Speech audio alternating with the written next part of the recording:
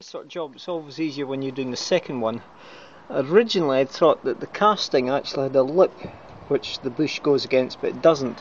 So to get the second broken bush out, I'm using an old hammer, the old rubber hammer onto a flat screwdriver, but it's quite an old one, so it doesn't have any sharp edges on it. I've had this one for forever, and it's often used to hammer into things.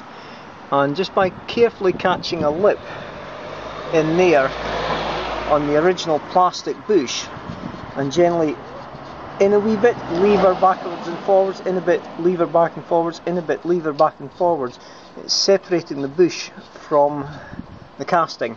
So it's actually splitting the plastic, which is quite difficult to see, but hopefully it will just show in there. And once that's done, stage by stage by stage, all the way through, it's much quicker. That's only taken me 2-3 minutes at the moment, almost all the way through now.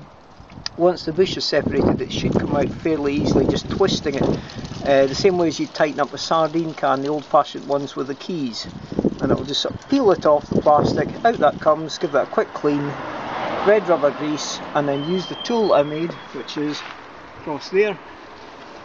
Use that tool to pull in the old bush. So I'm much quicker on this side because I now have a better idea of the shape of the casting and the various tricks that I can employ.